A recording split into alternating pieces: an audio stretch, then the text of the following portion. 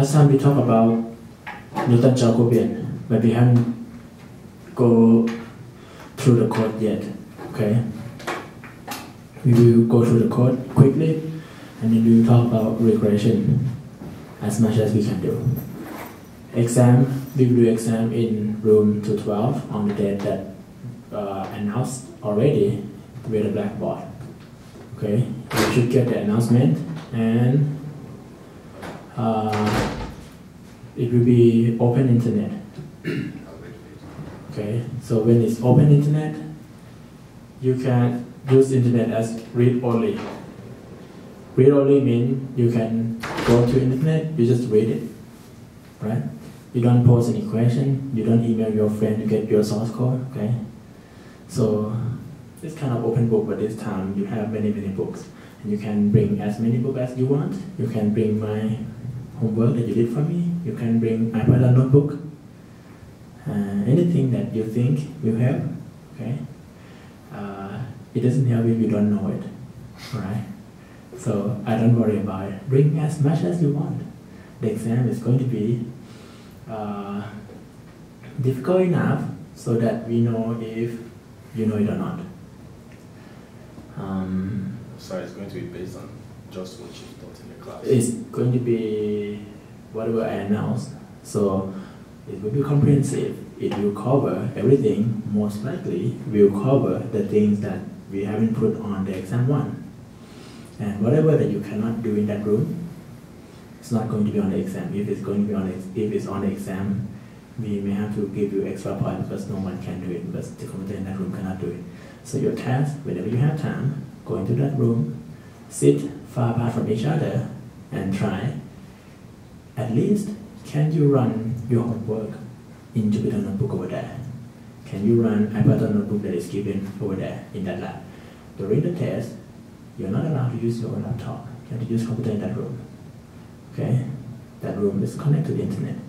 And we can track what you use on the web browser. You cannot track on your computer. So use the computer in that room. System of nonlinear equation. The code that we should go through is this. User Gaussian solve PP. Okay, this time with, I think it's with partial pivoting. Okay, so we have, this is the whole code. Gaussian elimination. Gaussian elimination with partial pivoting. Joe, what will this code do for me? It do what? What's the purpose? To do the Gauss elimination first. Does it calculate Jacobian for you? Yes or no? No. Not yet. No? Okay. Daniel, do you agree with him that this code doesn't calculate? Okay? Alright, it doesn't calculate any Jacobian for you. So when I put everything together, this line, Newton-Jacobian, same as Newton method, I start with initial guess. So initial guess is x0. Okay? x0 is a list of the initial guess. Okay. So I say, okay, norm equal to 1, and matrix or max iteration index equal to 100, epsilon equal to 1, 10 to the power minus 8, x equal to x0 dot copy. So I just take the initial guess and store it. Alright, Newton-Jacobian step. First step is, let's say print option equal to false. Okay, we don't worry about this. So first step is we calculate Jacobian. Okay, Jacobian, and then we start the value. Jac underscore NP equal to Jacobian. What is that line? Jacobian. I have written Jacobian function earlier. So this is Jacobian function. It takes the input. It's going to be that. Oh, it's 11:05, so it's not that yet. Okay. So today everyone can, right? So Jacobian function take the input of list of function and list of parts to calculate Jacobian. We want to calculate Jacobian at where or what is the independent variable. So this function itself calculate Jacobian. How do I calculate Jacobian? So Jacobian is, where's the formula? I have x plus and x minus. Okay, so if I have partial derivative with respect to y, so I have f at xy, and I should have x at x and y plus epsilon. So if I have those 2 points, I can calculate forward scheme. If I want central scheme, I have f at x and y plus epsilon minus f at x and y minus epsilon divided by delta y. So this will be partial derivative of f with respect to y. Here's the equation. So basically this function is to calculate Jacobian. And I think we talked about it already. You see these 2 lines? That is for the reset. Every loop we want to reset. Reset means if I have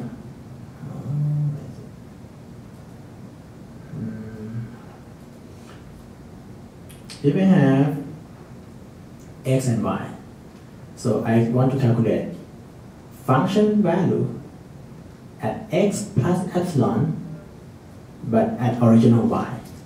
So I have x plus epsilon over here, right? Original y. So if you look at this x plus equal to x, this is just independent variable. Okay, I should write it down. Okay, let me write it down this way. So I have x and y. So this is my matrix X. So this is what this line do for me. Copy everything. So x plus at location j equal to x plus at location j plus epsilon. So this means if j equal to 0, I just have this plus epsilon. But these things stay the same, right? Y stay the same. Because I plus epsilon just at location j.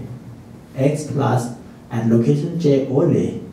Other location, I don't add plus epsilon. So at the end, my x plus will be x plus epsilon and y for j equals 0. What about my x minus? X minus will be x minus epsilon and y stay the same. So this is my x minus. Okay. So when I have function value at fi of function I at star x plus, what is star over there? Daniel? Star. What is star? Do we need it? Yeah, we need it, but I don't know what it does. How do you know that we need it? Because the code works, right? If you change a little bit of the code, it doesn't work. So star is unpacking. You remember variable unpacking? For keyword variable, you use star star. For list or tuple, you just use star. So this means my function take the input of 2 input. But list is just 1 input. So I unpack it. So that's how it becomes 2 input. Right? Okay. So this means this is function f at x plus, at x plus epsilon and at y. Y doesn't move. So fi at star x minus means at x minus epsilon and at y. Okay. So when this thing first term minus second term, you have something like you have, what do I do? So basically you have f at x plus epsilon, but regular y, minus f at x minus epsilon, but at the regular y. And then you divide it by 2 epsilon, like a slope, right? Did I divide it by 2 epsilon? So I divided by epsilon and multiplied by 0.5. Okay. Why do I have index I? Because I don't just have one function, I have several functions, right? So when I go back to the next j means the next column. If you recall, how's our Jacobian matrix? We have f1, f2, f3, right? And we have d by dx1, d by dx2, d by dx3, like row and column. So when you do second column, or j equal to 2, so this time you have to move this epsilon to y, right? You have to move this minus epsilon to y. So my x should be x and y plus epsilon. So x doesn't move, but y moves by epsilon. How do you do that? I reset again. I said, okay, x plus and x minus get to the original state, which is x dot copy, right? So I reset. So it doesn't move. This is without moving. Then I say at location j, but this time j change to 1. So this means at f at x and y at plus epsilon. So I try to construct the Jacobian matrix, and this is how I do it. Okay, got it? So for y, it's the same, basically the code for the x value, right? So how does it change it?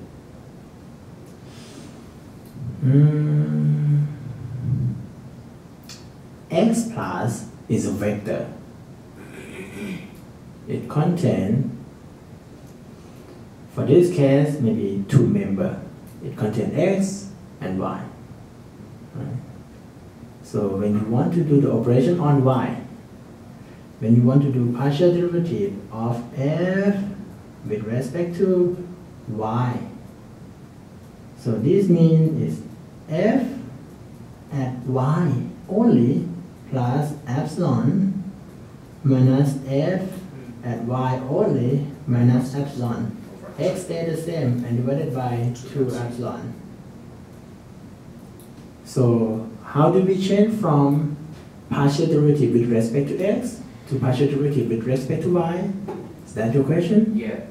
Look at this line. That where this magic happened. Okay? We have a for loop. You don't have to write a for loop, you can write this thing twice, but okay, let's do the for loop. So when j equal to 1, this means the first component in the matrix, which is x. When j equal to 0, that is x. When j equal to 1, that is y. If you have 2 independent variables, right? So you just change one independent variable at a time. Okay, that's how you do f at x plus epsilon minus f at x minus epsilon divided by 2 epsilon. Okay. I think it may not be, I think it's clear enough, but not like crystal clear. For it to be very, very clear for you, you delete my code and you write it again. And if you cannot do it, this means you didn't understand it completely. So, what if you don't understand it? You go back to my code and take a look what I did. Okay? Or you do this kind of thing in Excel. Excel plus VBA, maybe that's made you very, very understand it. But you don't need it. You have my code already. Use it. So add Jacobian calculation. Jacobian give me capital J. Capital J is matrix, square matrix, right? So let's give me, oh, I did not print it. Jacobian matrix. So basically, we are trying to do this, right? When you change column, you change from d by dx1 to d by dx2, right? When you change row, you change from function 1 to function 2. We do this thing by this line of code, okay? That's Jacobian matrix calculation. Once we have Jacobian matrix calculation, I just write it like this. So that's just one line. Make it cleaner, right?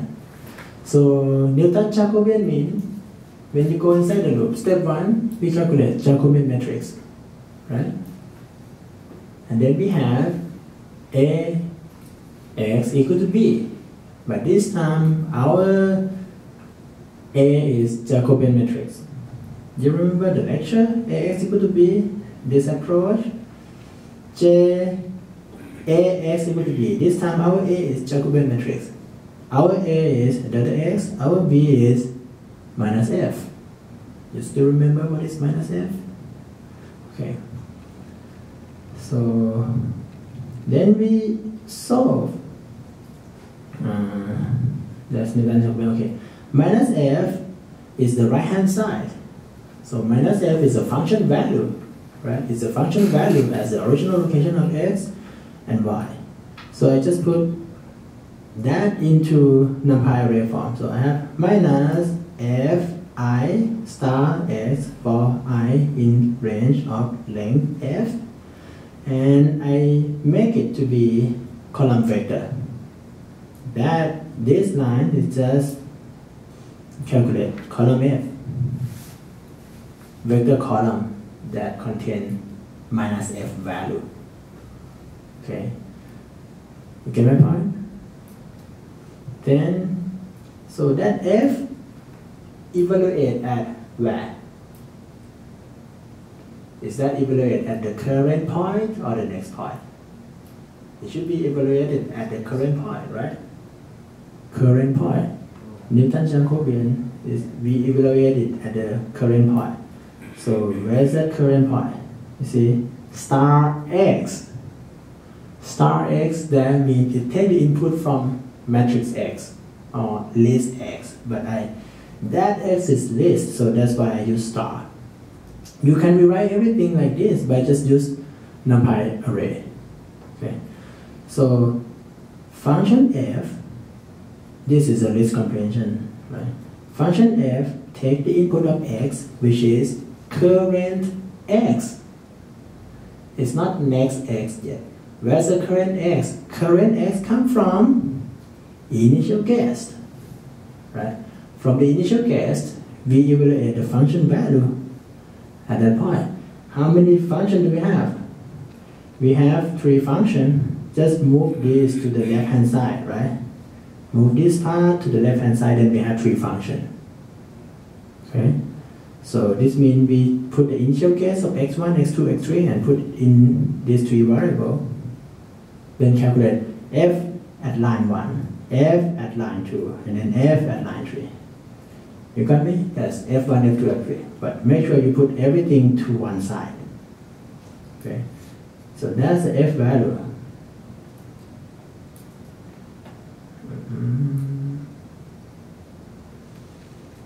So this is minus f. Minus f is the right hand side, right? We have j multiplied by delta x, which is unknown, equal to minus f, which is a column vector.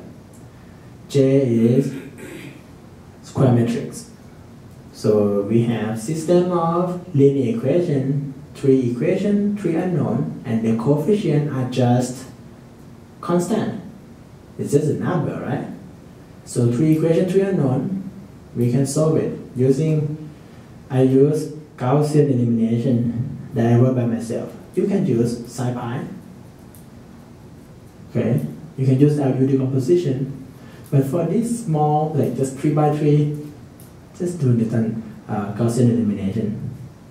Okay, you don't use like special thing because it's not that big. It's just 3 by 3. You can actually do it by hand. But, okay, we just use Gaussian elimination. When we use Gaussian elimination, we get delta x. Okay, from delta x is what? Is that like xo minus x new or x new minus xo or something? Don't recall, but so when you don't know delta x, you can calculate next x, right? So you update x value to be the new x. So I do, okay, new x equal to xi plus delta x.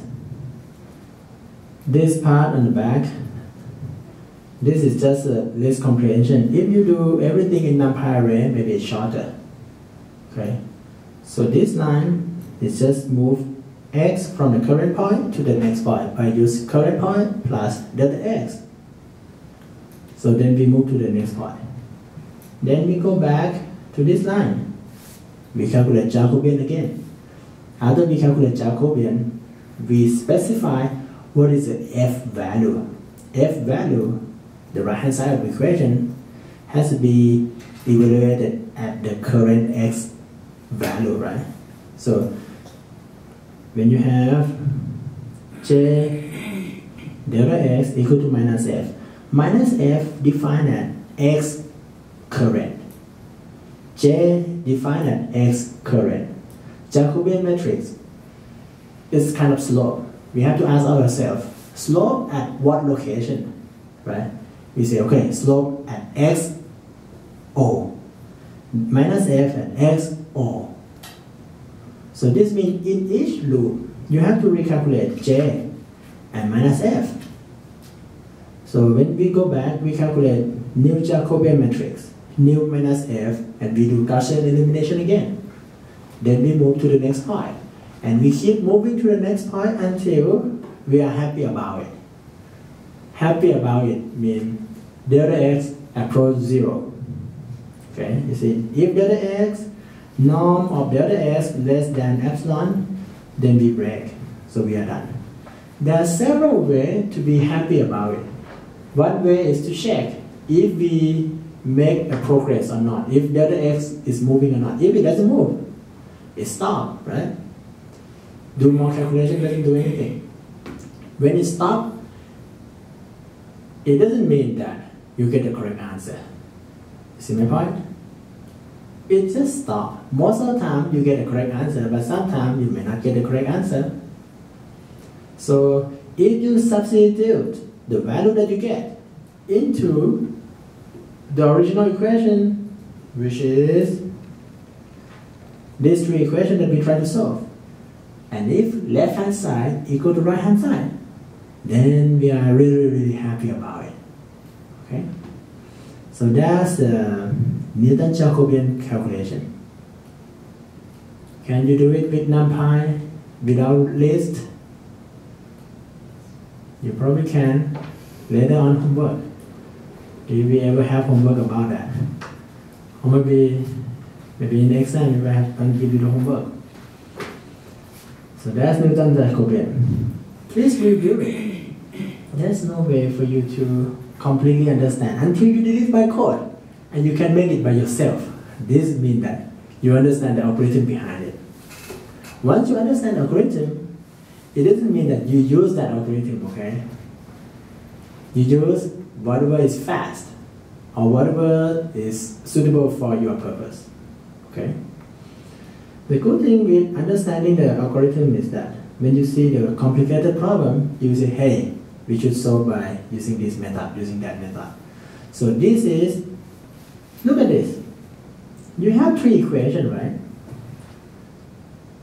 Right? Three equations. If it is four equations, four unknown, can you solve it? Can you? Joe, can you solve it? If it's four equations, four unknown? Four equations, four unknown. Yeah. If the solution exists, then we can solve it. If you have 20 equations, 20 unknown, can you solve it? Yes, you can. What about 100 equations, 100 unknown? Yes, you can, if the solution exists.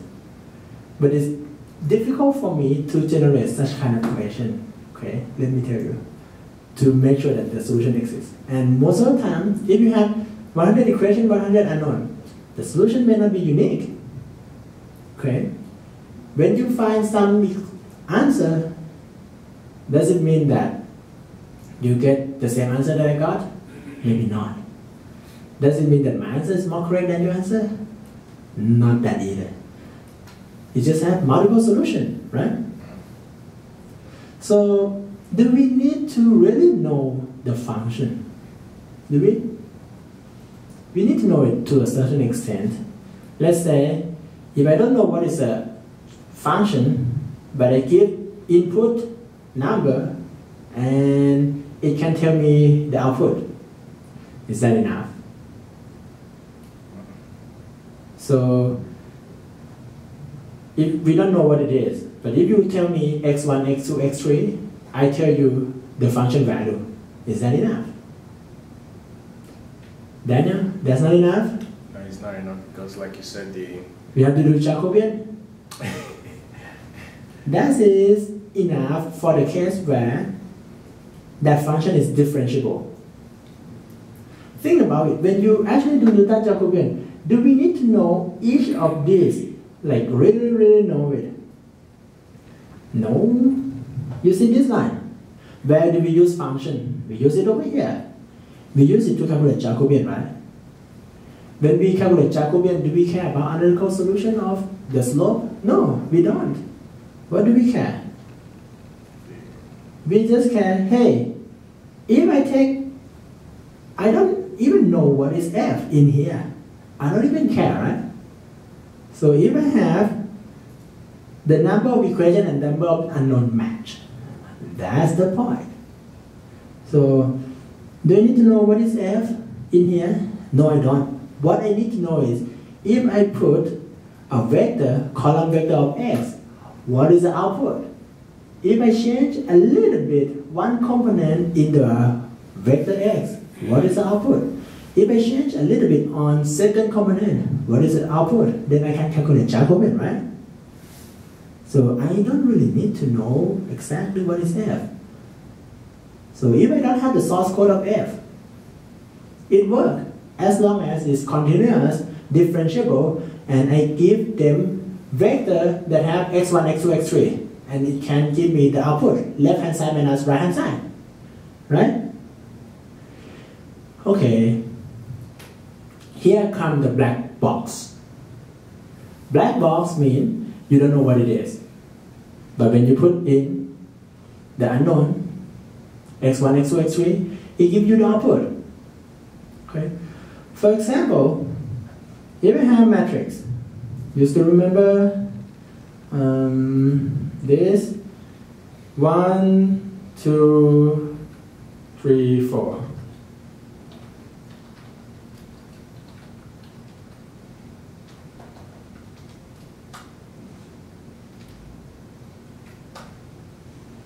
So it gives me 7, 10, 15, 20 seconds. Here is the input, here is the output. Believe it or not, what you just have learned, Newton-Jacobian, can be used to solve where we don't know what is the input, but we don't know this. We can start from initial guess of 1, 1, 1, 1 and reach 1, 2, 3, 4 as a solution. But you have to think about it as a black box, as the input and the output. Function value. So we need to have number of equations match to the number of unknown. If it doesn't match, it doesn't work. So look at this. I have 4 unknown and I have 4 output. Perfect. It's very good. I don't need to know what operation it do inside. Like for this time, the operation that it did inside is square, right? Let's say I don't care or I don't know about that. So I have 4 input. I have 4 output. This is good. Second step is to define what is my F1. I need 4F, right? F1, F2, F3, F4. What is my F1? My F1 2, 3, 4 has to be for the case where if I input the right x, then the output has to be 0. Okay? So I may say, hey, my x1 is whatever output over there minus the desired output over there. That's my x1. And my x2, whatever, oh, let me zoom in. I think it's not that clear.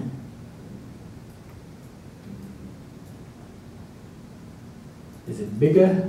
You can see it now? So my x1 is, f1, function 1 is whatever output from the black box minus desired output on the first location. F2 will be whatever output from that location minus the desired output. F3 will be that minus that. And F4 will be that minus that. So I have function F1, F2, F3, F4. I don't know what it is, but I know if I have, okay. Oh.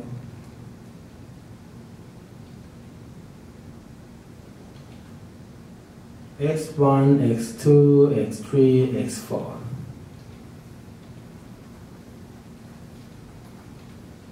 So I have, if I have 1, 2, 3, 4, my output will be 7, 10, 15, 22, and my F1, F2, F3 will be all 0. So I have my F1, F2, F3, F4. Don't worry about these two, okay? These two is just worry about this phone number. That's my input, and that's my output. Newton-Jacobian, whenever you have 4 input and 4 output, if you get the right set of x, it should give you every f to be 0 simultaneously. That can be solved by Newton-Jacobian. So I have x1, x2, x3, x4, and I have function output f1, f2, f3, f4. Done. What's the calculation step? So this is where we don't know what is f, but when we give input, it gives us output, right? Initially, we start with our initial guess, 1, 1, 1, 1, right? That's the initial guess. From the initial guess, what do? You calculate Jacobian matrix, right? What's Jacobian matrix? Let's take a look briefly. df1 by dx1.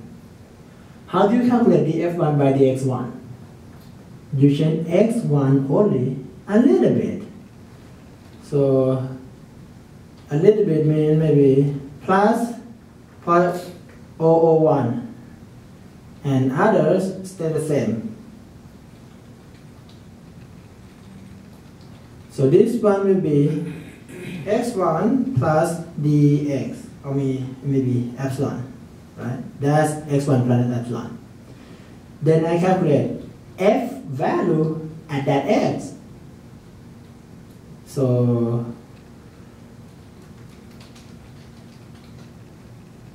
I calculate f value at that x. So I get f1, f2, f3, f4 at that point equal to that value. How do I get the partial derivative of just f1? So I want to do this thing, right? I want to do df1, f1 alone. So what is df1? I just use that. So that minus that divided by epsilon. That's my Jacobian. I mean top left Jacobian. One component of Jacobian. I can do Jacobian of 1. Can I do Jacobian of everyone? Yes. If you want d by dx2, you make this the same and you plus epsilon on x2. Right? So once you calculate all of them, you get Jacobian matrix. You get minus f, right? Then you can do Gaussian elimination, right? Then you can calculate delta x. Once you calculate delta x, you update the x. So instead of 1, 1, 1, 1, it will be x new. And you keep doing that. Then you reach your solution. So even though we don't know what it is, but we have it. It's a black box. We don't understand whatever, we don't care. But our method can use to solve it. Yes. Okay? But for the case where we have black box, whatever inside may have multiple solutions. You see my point? And whatever you get, maybe one of the correct answer. If you want to get other answer, how do you do it? Non-gently. You get one of the output. If you want to know other solution, what do you do? So if you have parabola equation, it may cross x-axis at 2 points. Using Newton-Jacobian means similar to Newton method, right? So if you start with one initial condition, you get one answer. If you want another answer, what do you do? Start with the different initial condition. So instead of 1, 1, 1, you may start with 1 minus 1, 1 minus 1. Or maybe 10, 10 minus 10 minus 10. Start with different set of initial conditions, give you other answer, if other answer exists. It may give you error. Some initial point lead to divided by 0, lead to infinity or something. So you don't care. So you start with many initial case, eventually you get your answer, right? So for the case of black box, it works. Don't tell me that it doesn't work. So this means, if you want to know what will make this to be 10, 20, 30, 40, you use Newton-Jacobian method. It can tell me what is this for initial case, right? Or if I have 3 by 3 matrix, it can solve, right? You can solve, not it can solve. You can do it. Do you think you can do it? When I taught C++, I just have x1, x2, x3, x4, but maybe this time we may need like 4 by 4 matrix. x1, 2, 3, 4 until x16, and the answer matrix may be 1, 2, 3, 4, 5, 6, 7, 8, 9, 10 or something. Then you solve for me and you tell me, hey, using Newton-Jacobian, what is the initial case that made it square equal to that? Right, you can do it? And you can check the answer. You have a couple ways of checking the answer. You put your answer into the initial case and check function value if it's equal to 0 or not. Or quickly, you can use like what you did in the homework. Solver in Excel. Done. Right? Quick. Right. With a little bit more practice, it will be crystal clear for you. Let's do regression.